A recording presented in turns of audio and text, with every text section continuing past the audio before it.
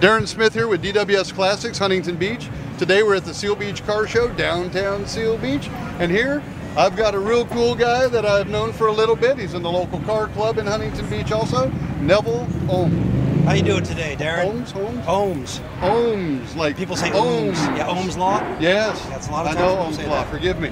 So how you liking the show? This is one of the best shows around. I don't know if it's a kickoff for the season, but Seal Beach just brings out the best of everybody. The collection of cars, the different kinds of cars that are in is just absolutely so phenomenal.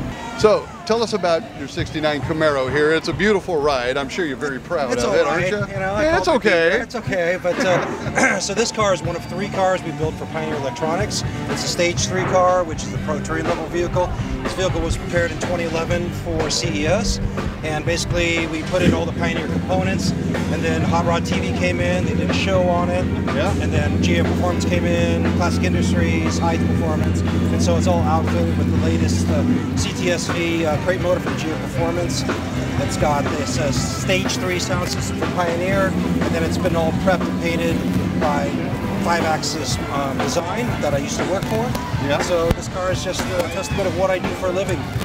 And so I've added a lot of special details that I think the car needs. I just got done finishing this balance panel that covers the radiator. Yeah. I start putting all these kind of little details in there, just subtle details that just kind of give the vehicle, attention to quality.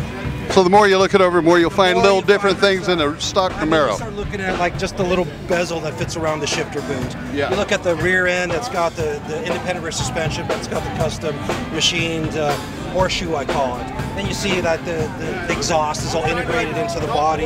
Yeah. Plus that comes from another car that we built. That's not stock? The dash, all the dash pieces, all custom made by myself. I made the center console. Yeah. The seats came out of a Honda CRZ. Oh, yeah. Well, hey. There you go. They look better in this than in a Honda. Yeah, we have to recover them, of course. There's some god-awful fabric when you buy them here.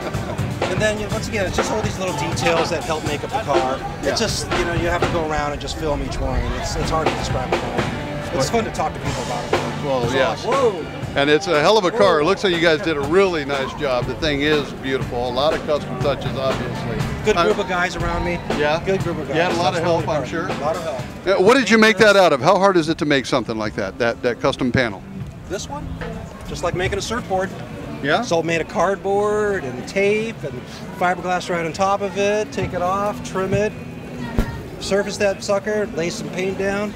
Oh, you make it sound very easy. You whip this out in no time at all, I guess. It's 80 hours, you whipping it out. $100 an hour, that's an $8,000 part right Holy there. Holy cow. Yes. Can I pay you in handshakes? Yes. Oh, well, Maybe some work training. We have that on camera. And then I made these